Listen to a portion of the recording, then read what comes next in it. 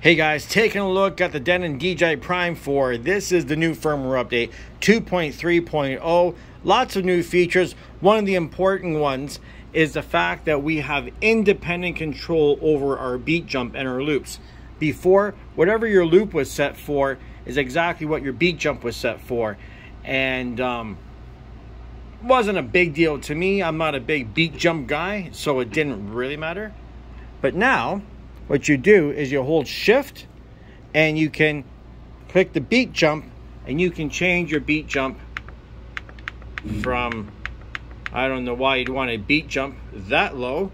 Doesn't seem to make a lot of sense to me.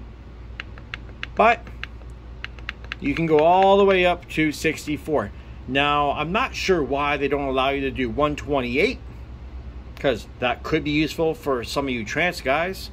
But 64 is the top, and anything below 4, as far as I'm concerned, is redundant. Anyways, that's it. Just want to show you how you did it on that new update.